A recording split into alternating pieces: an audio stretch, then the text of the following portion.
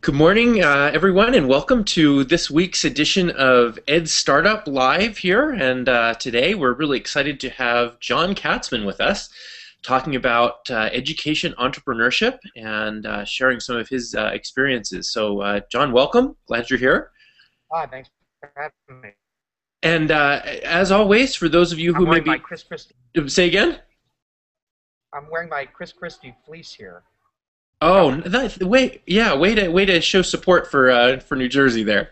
And by the way, on that, before we even say anything else, I know there are a number of our folks here that have participated that are living in the New Jersey and New York area, and hope that you're well and safe today with all of the craziness of the weather. For those of you who are joining for the first time or are interested in participating, remember that we'll use the hashtag EdStartup on Twitter, and we'll be following that, and that's how we can ask John any questions. So just remember EdStartup as the hashtag there.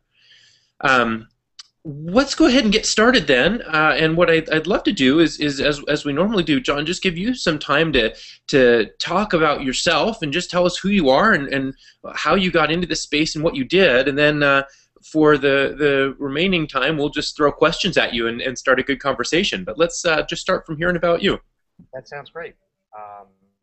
Well, I very little to tell actually. I founded Princeton Review pretty much while I was in college, and with $3,000 and the thought of building a company that could support for a couple years my building a software company. And then the review kind of took off, and I went with it, ran it for many, many years, over 20 years, took it public, decided that being a public company was not my best destiny, brought in professional management, and started Tutor, which is renamed now 2U. Ran that for 4 years, starting to talk about going public and hitting some real scale, and decided again, this time hand it off to my COO, and now am working with Noodle, a startup that I put together a couple years ago. It's run by other people, but by Joe Morgan, who's a terrific guy, and just trying to help out there, get Noodle up to launch. John, thanks. And by the way, I'm going to just take this as an opportunity to do a quick plug for Noodle. We had an event recently at the White House called Education Data Palooza. There's a number of videos that are up on the YouTube channel, on the Office of EdTech YouTube channel, that show the presentations there.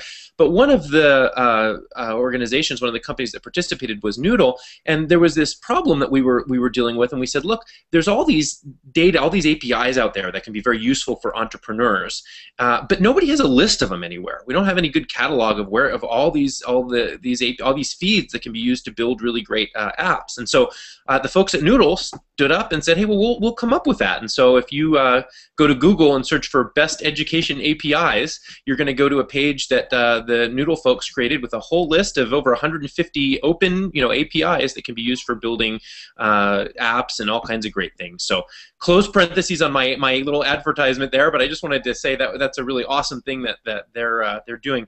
John, why don't you tell us a little bit about what Noodle is? Noodle is Google for education. The idea is that if you're looking for preschool, a college, a grad school, if you're looking for a French tutor, a negotiating seminar, a video on how to add 2 fractions, the universal experience is it's a pretty crappy experience. Google gets 3.5 billion searches a month that are related to education, and 80% of them walk away unhappy. And there's a reason for that. It's pretty complex to do a search. You don't really know what you're looking for. It's not like you're looking for, the Empire State Building and it can show you where it is. And I want a co-ed school in Ohio that has a football team, right? They're amorphous searches that generally take several sessions, and we think we can solve that. We think we can be the kayak of education, the Zillow. And so, tell me where you're at with that. Where is it? How far along are you? How what happens next? What should people know about where Noodle's at? We're just finishing up a very significant raise, our Series A raise, and shooting for, it's in soft launch right now. You can see it on noodle.org, but January 1, we'll do a hard launch and really start talking it up. And so meanwhile, every day we're working on the interface, working on the data, working on the tools, the social tools and everything else. It's in that great becoming moment. So we're very excited to see that, and we'll be watching for it, and hope that you'll share back with this group when it's ready for prime time, so we can all go and play around a little bit and see what you've come up with. So that'll be very exciting, John. Let me go back for a minute then, and have you talk a little bit just back to the Princeton Review, and just talk about what the approach was there, how that became so successful, and also just the fact that we are in a world that is so dominated, I guess you could say, by standardized testing. I'd be curious to hear your thoughts on whether that's an opportunity for folks on this participating in this course that are looking at startup opportunities, or if it's the sort of thing we should be going around and trying to replace with something else instead. I think it's pretty clear we need to have accountability. We need to know who are good teachers, which are good schools, which are good textbooks, which are good ways of teaching middle school Latina kids. Like the notion that we should just kind of sail on and that it's all good, or that we can operate from our gut, hasn't worked anyplace else, isn't working here. But we've created pretty much crappy tests from the get-go. The SAT and ACT are mediocre tests of God knows what. Certainly they don't predict college performance very well.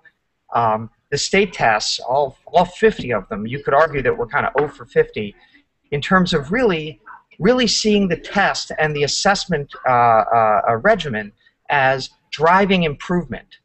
Are their kids learning? Are their teachers teaching better because of it?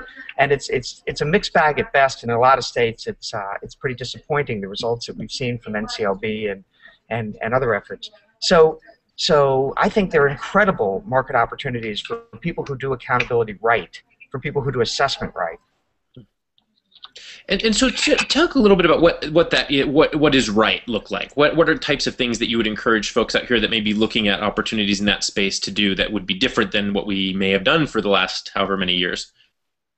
If you think about a low-stakes test, you're a guy in a white lab coat. You're trying to measure the impact of something without actually affecting the thing itself, right? So that's the mindset of a lot of people who do assessment.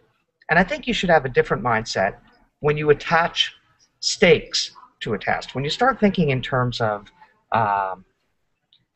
people are going to get fired, or people aren't going to go to college, or going to go to a different college, everything changes. And the way to measure those tests are not by how precise they are, or how accurate, or how reliable. It's what do they make people do, right? Are we giving people kind of a push towards doing the things that we all think are pretty important for schools to do?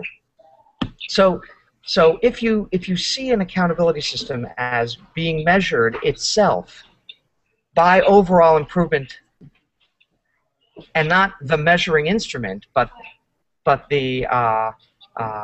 part of the solution, part of the ecosystem, I think you're on the right track.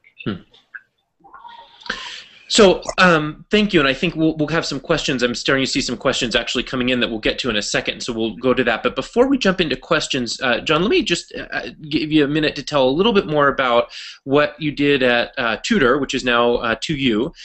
It's a company just by the nature of what it does that isn't really branded as itself, right? The brand that everybody knows is the brand of the school that they're taking courses from, and so many people may not know what that model was and what you did there. So would you just talk a little bit about that, and then we'll shift to some other questions? Of course, and that's exactly why I named Tutor after my dog Tor. We're a non-brand. It's not important who we are. It's important who USC is or Georgetown. So the notion was, you go back a couple years, and all online education pretty much was entry-level stuff or mediocre stuff. There was nothing great. There were no great universities stepping in full force online. And we thought a lot about that, and and tried to construct a solution to that. How do you take an elite school and build a program online that's every bit as good as the one that they offer on campus? So thinking a lot less about can we drive down tuition and more about can we scale up a school? Can we make something that is global and still every bit as good?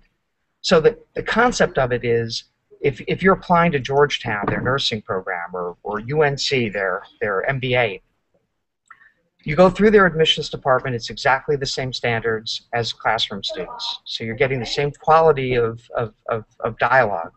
It's the same professors hired by the university working for there and teaching both online and offline. It's the same intellectual property, and the IP is owned by the school, and so the core educational experience is Georgetown. But then you say, well, who's the technology? Who's the funder of this thing? Because building a good program and scaling it up to critical mass is probably a $10 or $15 million exercise. I'm sorry, I'm in search of bandwidth. I ended up in a skating rink, so it's a little noisy here. We're glad you made it after all the weather that's come up your way. So thank you. It's a little complicated today. So the notion of the core educational experience is there, but then there's funding, $10 or $15 million, tech, instructional designers who we embed on campus working with the faculty so that they don't have to become experts in online learning, they just have to become experts in what they're already expert in. The recruiting, student services, job placement, all the internships that have to be done. For instance, in a teaching program, we have student teachers right now at about 1,400 schools around the world. In 40 countries. All of the logistics of putting together a 24/7 online thing, that's us. And so the programs have been pretty successful. So we have 4 of them already launched, teaching, nursing, social work, and business school. We have 2 in the process of launch, and then a whole bunch of programs coming in behind it, coming over the next couple months. So we're pretty excited. Wow, great, thank you. This has been actually very exciting to watch. So somebody like me who kind of geeks out on watching interesting models, right? The model of providing online learning experiences on behalf of the institution, right, in a way that's probably better than they could provide is a very interesting model. So certainly something I'll be following closely along the way, as well as others, I think. Aaron, let me kick it over to you for a little bit and see if you sort of questions, thoughts, and then we'll take some of the questions coming in from Twitter. Those of you that are interested in asking questions, remember EdStartup is the hashtag. We'll move over and start taking some of those questions in just a second. Yeah, so you know, I'm interested to know how at the very early stages of Princeton Review you saw that. I mean, you said you set out originally for a software company, and Princeton Review was just sort of a bridge to get you to what you wanted to do originally. That's right. I'd be interested. Early in entrepreneurship, well, I should say, early stage entrepreneurs often find really big shifts, and I'm curious about that moment of realization when you say, you know, I'm going to do this instead, like the software company idea. That was dumb. You're probably emotionally connected to it. It was probably something you've been thinking about a lot. Can you describe that moment when you said, you know what, this original idea of mine is not so good. This other thing I've been doing, wow, all of a sudden it's a lot better than I thought. I didn't actually have a specific software company in mind, so I hadn't fallen in love with it. But I majored for 2 years in engineering before switching to architecture, and I just thought, boy, this is a world in which interesting things are happening. The thing about education, and everybody who's an ed tech entrepreneur will tell you the same thing, that it's so compelling. Everybody talks about doing well and doing good, but boy, you can really change people's lives in really important ways. And it's a landscape where there's an awful lot of money being spent, $1.4 trillion a year in the US, a lot of it very badly. And so you sort of feel like this has got to be, and right now I think it is, a target-rich environment where I should be able to build a business here and change lives. So I never had for a moment thought, boy, this Prince Review thing's really a boring kind of waste of time. I wish I could get through it to get to my software company. I was enjoying it the whole ride. And as it took off, as we opened up in Brooklyn and Queens, and we started having a lot of students and turning away students. And we had students coming in from Hong Kong to study with us. You thought, boy, this could actually be a real company, and we should just, you know, push on the gas and see how far we can take it. Well, I like that comment because I think entrepreneurship is as much about finding as it is about creating. You know, as you're building, you do the good entrepreneurs do a lot of finding, and it's when they find those things that they then know how to better create. So I don't know. Richard, let's do some of the other questions. I'm sure I'll have more as we go along here. Yeah, sounds great. So a couple have come in. First of all, several back to Noodle, John. So let me go to a couple here. The first one, and this reflects hopefully something that we've been talking about in this class, is that when thinking about ideas, right, we're really trying to say, what's a pain point? What's a pain point that somebody has, and can you find a solution that's helpful for them? So this is a question from Wendy that says, how did you identify the need for Noodle, and what do you see as the primary customers and primary sort of need to be met there? You talked a little bit about that, but if you want to give some more detail on that. Yeah, I actually approached it from the other side, which is within Tutor, thinking, boy, there's no good way to reach potential students. You know, you can buy ads on Facebook, or you can play the SEM game, or you can go to the lead gen guys who are mostly marketing DeVry and UPhoenix and Kaplan. But in terms of a marketplace, in terms of a venue for a good school to talk about itself globally, there was nothing there. And started thinking about that and saying, well, that's true not just here, but it was true at Princeton Review. It's true in any education company. Any VC will tell you, any of the entrepreneurs here will tell you that the toughest thing is getting the audience, is marketing. So I looked at it from that side and said, it's mirrored by the frustration of parents and kids to find the right tutor, the right summer camp or after-school program or lacrosse coach or video on how to add 2 fractions. We all talk about con. There are a lot of cons out there and a lot of potential cons. We could have a whole marketplace of great content around any given topic. But the problem is, what's their business model, and how do they find the customer, and how does the customer find the best Civil War content, the best quadratic equation explanation? And I think it's not huge pain, except perhaps when you're applying to college or grad school. But it's a steady pain. Every time you want something, I just need to know this. I just need a tutor in that. You're reminded that it's a tough search. An LD specialist. Yeah, thank you. So, while we're talking about this, let's actually talk a little bit now about the technical aspect of it. So if this is the pain piece that you're trying to sort of reach, the solution you're trying to come up with, there are a number of technical architecture standards that come in play that are also trying to help support this. And so Brent has a question about use of LRMI, Learning Registry, or sort of schema.org. Any tie-in to any of those standards as part of the work with Noodle? Yeah, we're connected to all of them, to all the initiatives, and as they become more useful, we'll be the user. Sooner or later, you've got to take that infrastructure and bring it to the user. And I'm looking for, let's go with, you know, some trigonometric identity I'm trying to figure out. How am I going to find it? If it's on Google, it might help me with some of the metadata. I'm more skeptical about the power data. I think you need a coherent place to dig down into what are you really looking for here, because a lot of times kids don't know the Common Core standards, and they don't know how to ask the question a lot of times as to what they're looking for, especially once you leave K-12 land and once you leave math and English. And the notion that we can translate what you're thinking through natural language and through other means into pulling data effectively from those sources. I think those sources, those initiatives are best combined with your social network and with a user community and with good front end to actually be effective. Mm-hmm. So, and actually that ties in very nicely to another question here, which is about the importance of community in online education. One of the things here, and this is the comment from Twitter here, is about MOOCs tending to struggle with this.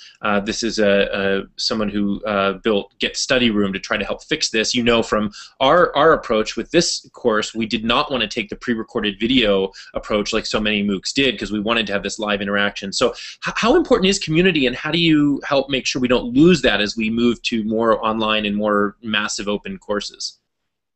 It's a great question. First of all, in terms of the search, I think social is a huge component.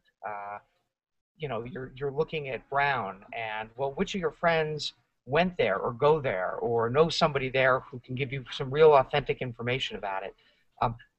And again, college is an area that's pretty well served already. You know, you're looking for a high school, or you're looking for a tutor.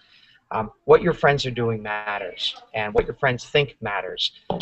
Further, when you're hitting an area that is new to you, you know, your son is diagnosed with a learning disability, and now you've got to join a community of people who actually are dealing with that successfully, with that particular learning difference, and finding that community and becoming part of it is critical, I think.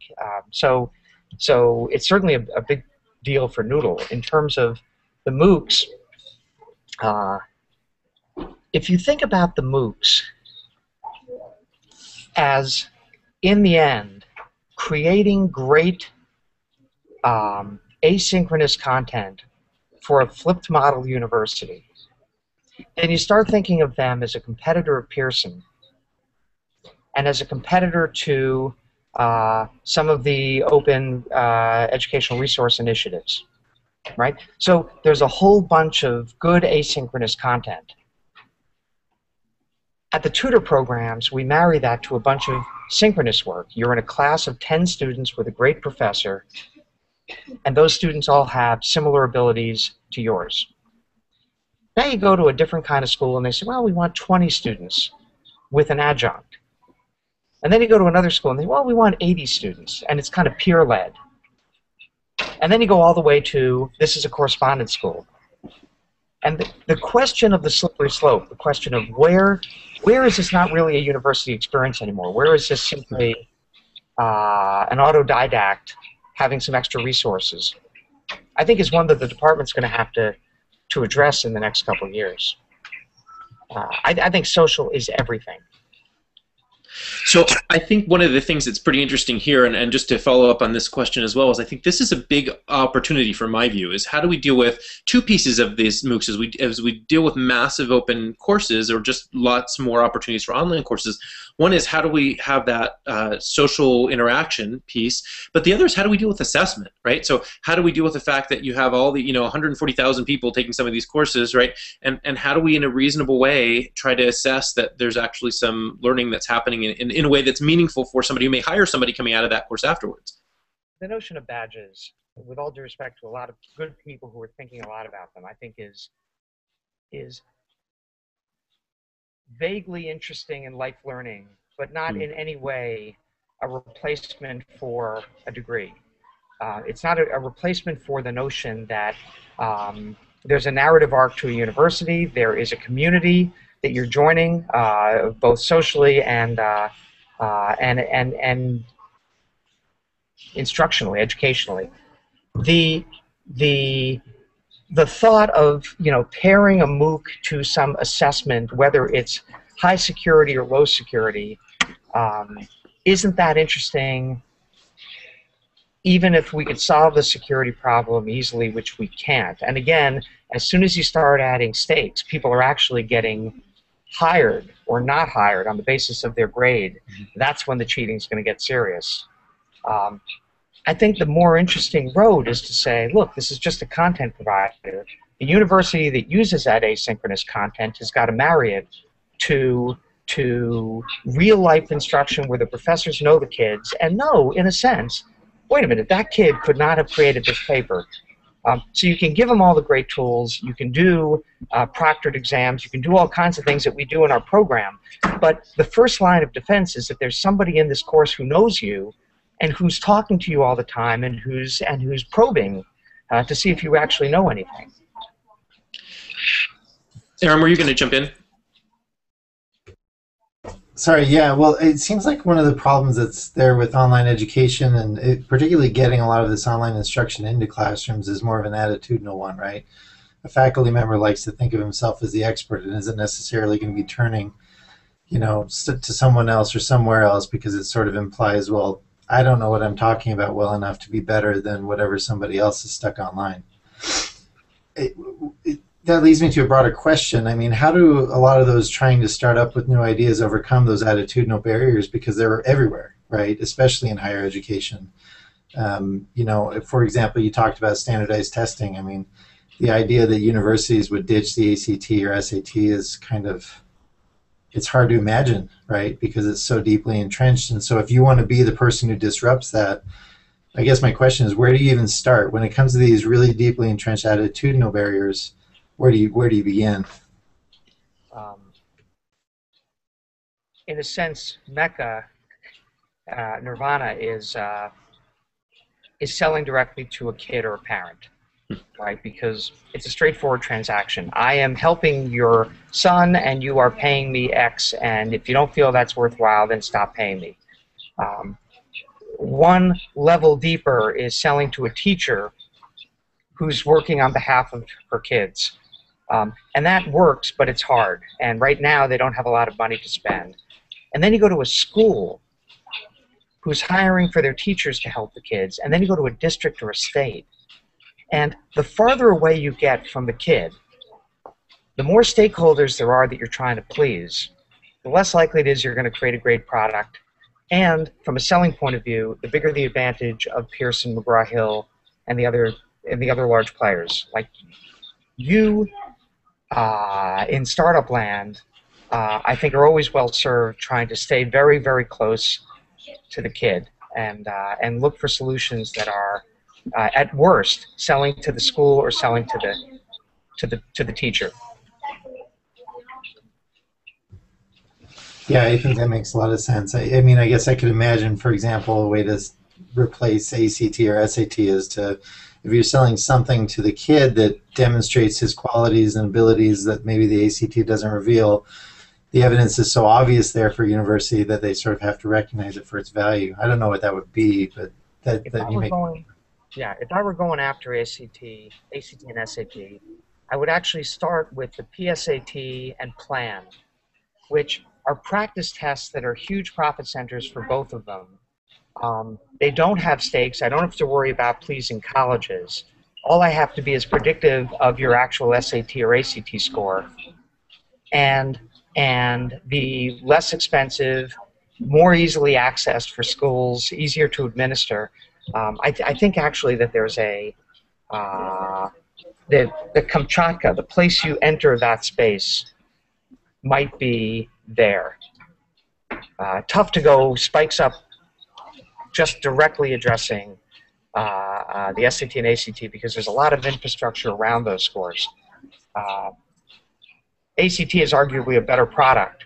It's taken them, I don't know, 50 years to get to parity nationally. And they're not stupid people. That's a tough road. John, let me jump in and throw a couple questions that we've gotten on Twitter. A couple related to you or Tutor.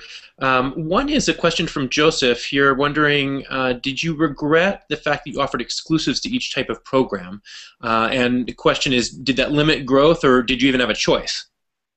I didn't. I don't regret it at all. I mean, it was fiercely argued within the company and with investors, but it was the right move. The fact is, we're not a tech platform, right? We're a partner, and there's not a single system at a major research university built for a 24/7 online environment. And so you're working with them on a lot of their innards, and you're really digging down into the school to help them streamline, to help them figure out how to service their campus-based students, their online students, how to make it an experience that's truly great. To do that while also working with their competitors, I don't think you'd have the trust to get it done. And And I think you'd be spending an awful lot of time dealing with politics and dealing with weird kind of intersections. I have this great idea at 3 in the morning. Do I give it to Georgetown or do I give it to Duke? You know, I don't want to be in that situation. Gotcha, thanks. And so another question, and this is specific to Tutor, but I'm going to actually open it up. So Jacob says, is there anything that you would have done differently at the beginning of Tutor, or in retrospect you would have changed? And so I would just open it up, in addition to just Tutor, in general, are there any things that you would have, in hindsight, you said, well, that was really not the right approach? Anything you would have done differently? A million things. Tutor has been a remarkable ride because the company's more or less grown the way we thought it would. That the challenges we thought we'd have, we have. The things that we thought would be easy were easy. I brought together a bunch of pretty senior people who I had a lot of faith in, and who justified that faith, especially on the technology and content side.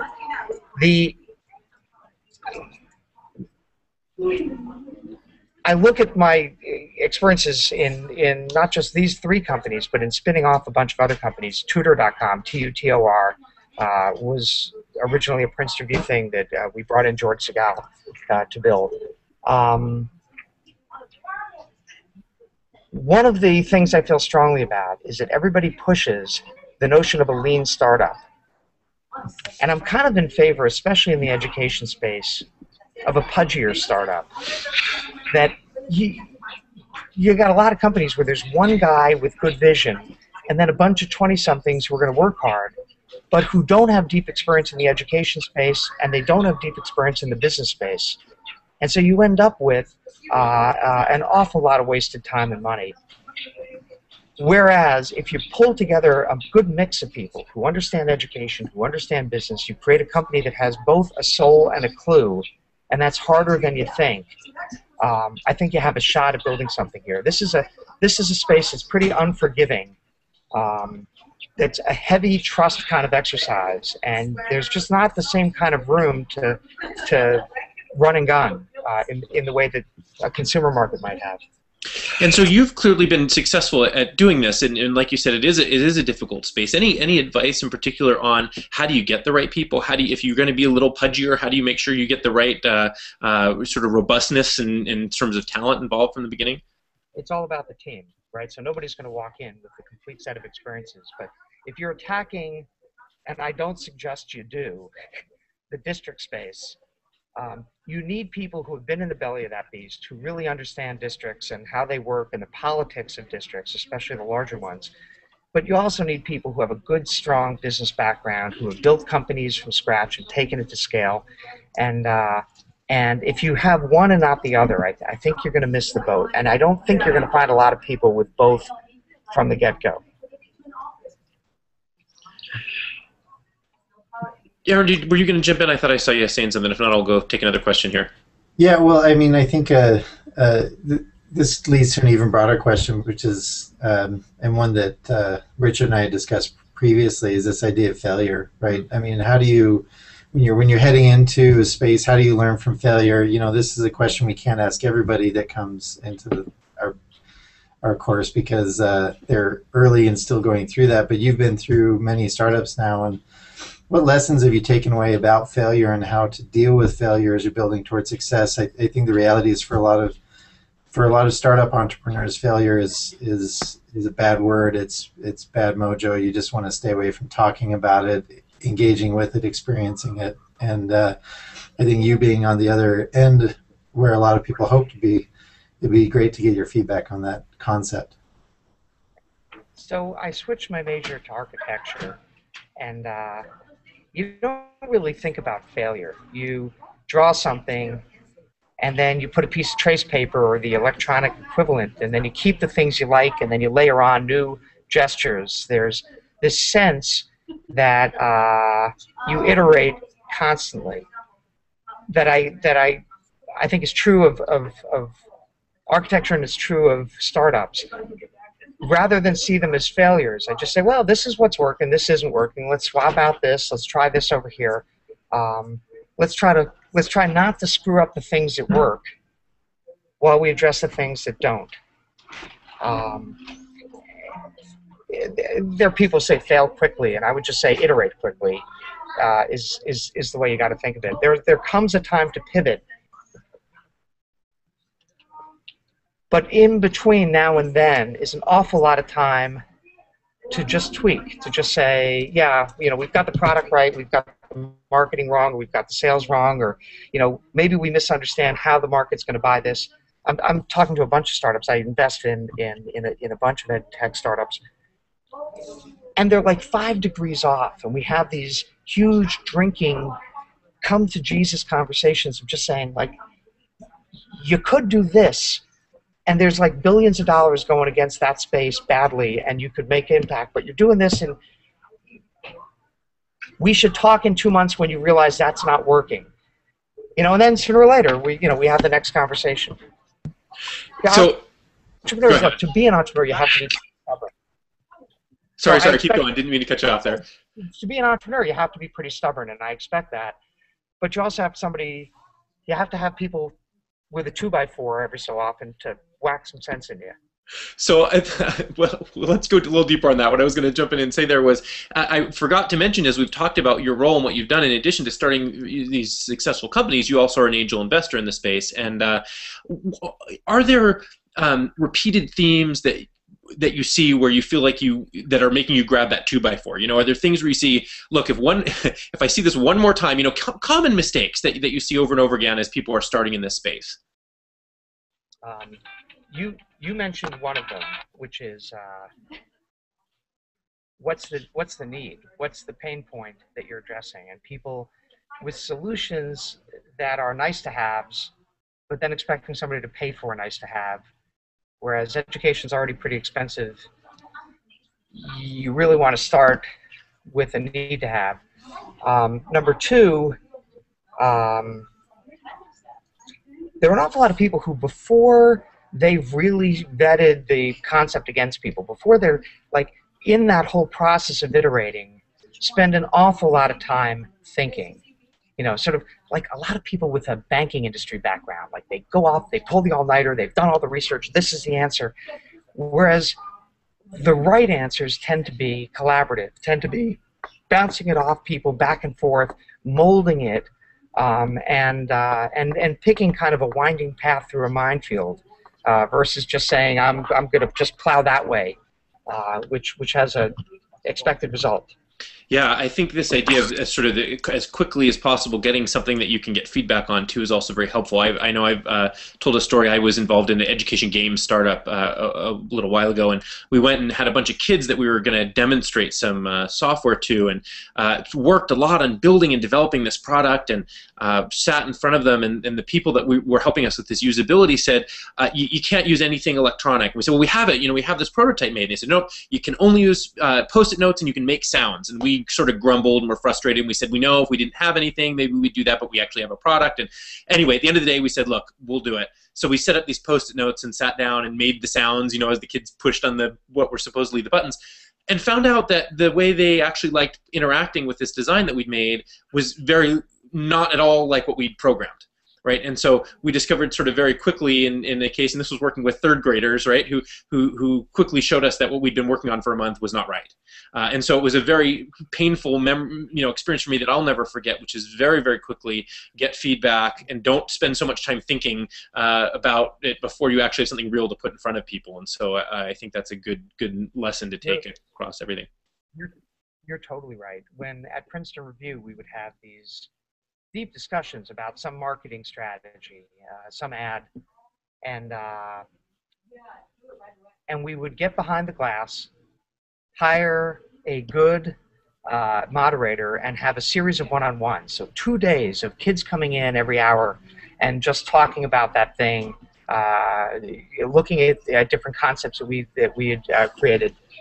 And we would sit behind the glass, and within like 3 kids, it was over. It was, oh my God, I didn't see it this way. You're totally right. I'm totally wrong. We've got to move on. And then you start like scribbling furiously and changing the game and trying to come up with something that's going to be better yet, since you have an extra hour, a day and a half of time to kill. Incredibly effective to just with an open mind listen to your users. Yeah. So that's actually, I'm going to just jump to a question here that relates to that. So Wendy says, there are many of us here with deep education experience that would be open and happy to give that knowledge freely to ed startup community, ed startups and folks that are building this space that would listen to the frustrations and try to solve. So this may not be an easy question to answer, John, but I'm wondering, how do we do that? I mean, I hear this question over and over again, not just from Wendy, but from others who say, look, we know a whole bunch of issues and problems that we're dealing with all day, every day. Nobody's asking us what the problems are, right? We don't know how to communicate those. So is there a way that we can do a better job of taking folks like Wendy who have pain points that they could use some help solving with people who are actually positioned to look for problems to solve? It's a really interesting question. I mean, I'm on a bunch of advisory boards from companies where I'm not on the board of directors. To some degree, it's tough to imagine it as a drive-by. I would advise any startup to put together some advisory group. It's an interesting question. If you could share an advisory group, if you could come together with another couple ed tech firms, if the department could be useful in helping pair a team of entrepreneurs with both people in K-12 and higher ed, educators, and at the same time business people who could give their viewpoint as well. But yeah, the first thing we did at Tutor is we set up an advisory board for the MAT of great teacher training, teacher professional development folks around the country. And we're doing the same thing now at Noodle for each one of our areas for college admissions. We're the best people to think about how do I get in the head of a parent or a kid, for learning disabilities, for anything. So I'm always looking for validation and ideas, people who are smart to bounce ideas off of, and anybody who can help on that, that's interesting. John, one of the things that we've been looking at doing at the U.S. Department of Education, you've actually been involved in this and have been very helpful along the way, is encouraging people to work in regions, right? Region-based activities. So look for entrepreneurs in your area, look for researchers in your area, look for schools in your area, and try to work together and strengthen as a region some of the work that you're doing. We actually, I noticed Joseph South was on here earlier. He helped us with an event in Utah recently where we were trying to pull people together to accelerate innovation there. And so one just general suggestion, I know, Wendy, I think this is a good question and a somewhat tricky question that you ask. We don't have a simple answer.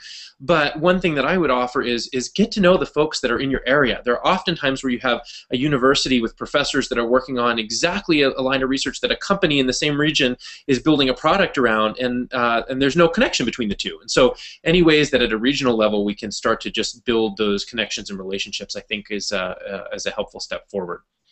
I'd also look at conferences like the South by Southwest Edu, like Michael Moe's work at ASU.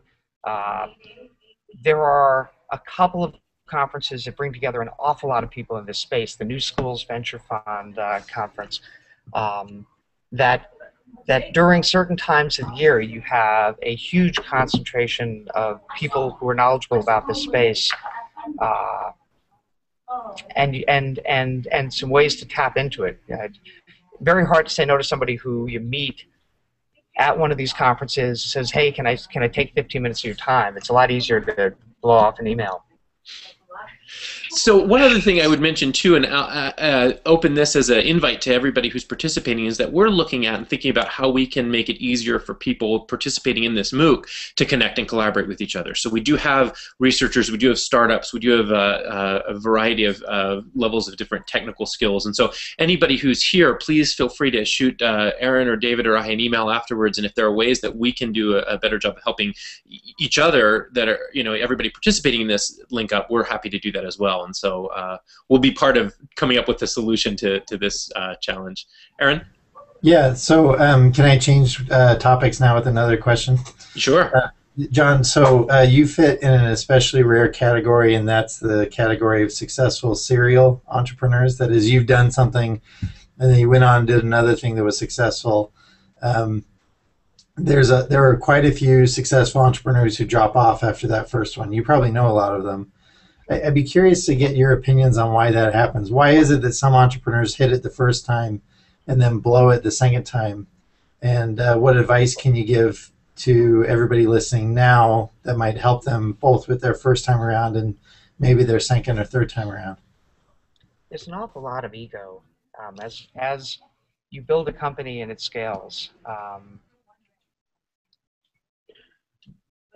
It's easy to start believing you're the smartest guy in the room, and actually it was pretty useful. Being a terrible public company CEO took me back to a much humbler state of mind. And I think you have to walk into a startup with that humility. I think you have to walk in saying, boy, I got to learn here rather than teach. So how do you balance that humility then with the fact that you're bringing expertise that other people don't have? You've got an idea, you've got a background, experience, knowledge, you've gathered, information that makes you uniquely valuable. How do you balance that expertise with the humility you need to be able to hear and listen?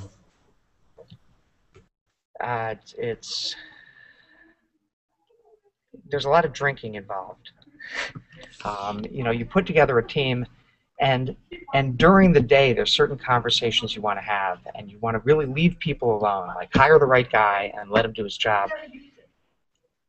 And the conversations you want to have that are difficult, they think somebody's heading off in a wrong direction with their people, with their customers, sometimes are better had after work over a beer, just saying, hey, how you think about this? And I'm getting a feeling about this, and let's talk about it. And people have their guard a lot lower. You're not under fluorescent lights. You're not all caffeinated and ready for an argument.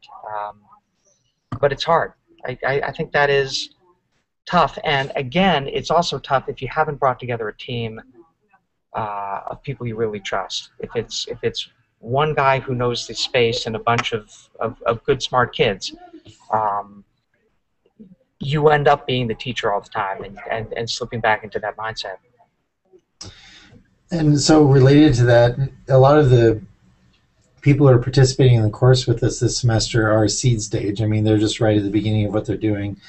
What advice do you have for them as they approach angel investors? I mean, because it's the same problem, right? You're going to an angel who doesn't have the expertise you have. You're trying to sort of help them understand. They're going to be coming back to you, peppering you with questions. A lot of those questions will reflect a misunderstanding of the subject area. How do you sort of manage that interaction with an angel where you don't maybe get, because I've seen a lot of seed stage groups get very frustrated with angels. Their opinion is, oh, they're just stupid, it's not the right person. And the point is they're kind of going about it the wrong way. So how do you recommend that these seed stage groups approach the angels when they're trying to get that first level of funding? David Rose explained this to me pretty well. When you do the math, you realize that an angel investor who knows what he's doing is really looking for a 30 times return. You're going to invest in a bunch of companies. Most of them aren't going to make it. And if you want any kind of return, a 20% return that justifies doing this, you have to believe this company can scale up a lot. So first of all, understand the metrics you're dealing with. The valuation you're looking for right now, multiply it by 30 and say, is there a reasonable expectation that 8 years from now I can get to that point? Number two is the story should be simple.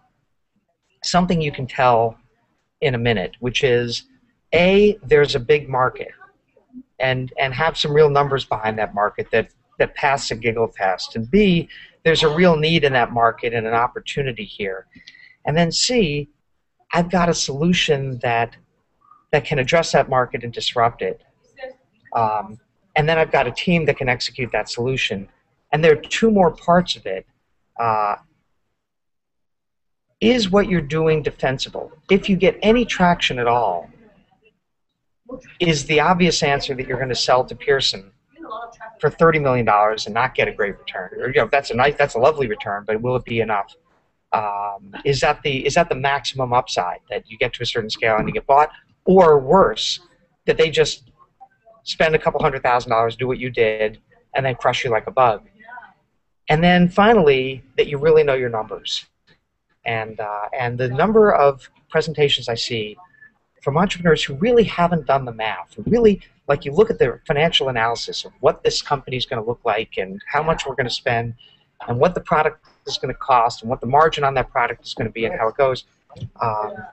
You know, most of the pitches I see don't have some relatively sophisticated Excel work, and I think that pays off. It might not be that that's where the company goes and you're going to evolve the model a lot, but it shows your thinking. It shows the clarity of your thinking, that you can sort of make some guesses, expose those guesses, and say, if my guesses are right, here's what the company looks like. Well, and so the whole pro forma issue, I think that scares a lot of people off. I have this great idea, but I don't know accounting. I don't know how to do a pro forma. Where do you recommend that they start so that when they go to the investor, they're passing the giggle test, like you said? There are a lot of people who know how to put together a good spreadsheet, and it doesn't have to be sophisticated. Really, what you're looking at is unit economics. You know, one kid.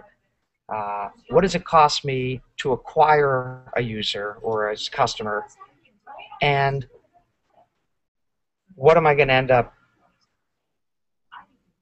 both on the revenue side and on the gross profit side? You know, how much am I going to get from a successful completion of whatever I'm doing for them?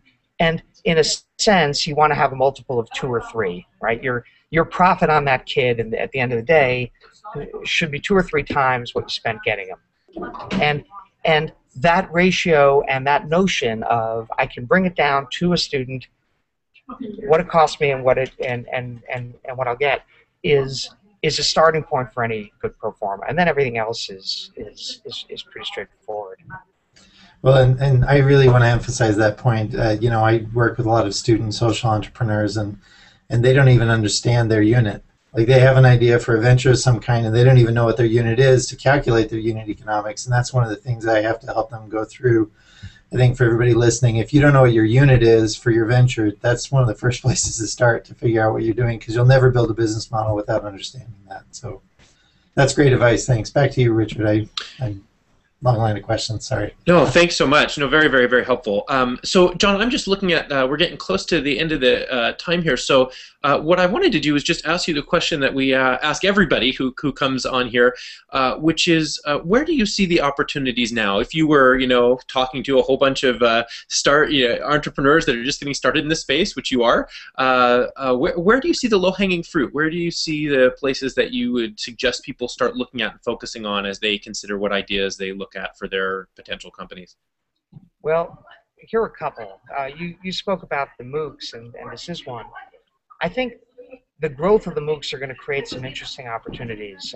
One that comes to mind is working with universities to best move to a flipped model. And if you think about all the sources of asynchronous content, the one I didn't mention and the most important one is the faculty becomes a source of asynchronous content also, and B, a curator of both their material and everybody else's material to create a course, to create the asynchronous part of a course. They need a lot of help doing that. And I think that there's going to be a marketplace of companies working with schools to manage this huge flow of great asynchronous materials and use it effectively to drive down tuition and to drive up quality. So that's one space I think is interesting. In the K-12 space, I would stay far away from school districts. It's promising. You look at it, you say, well, that's where the money is. I think that the era of school districts might be ending, and maybe that's wishful thinking, but I think there are a bunch of economic drivers of that. And stick to things selling to the teacher and to the school. And I put as part of that thinking Joe Cohn at Lore, terrific guy, and he's building an LMS that doesn't sell to a school, it sells to the professor or to the kid.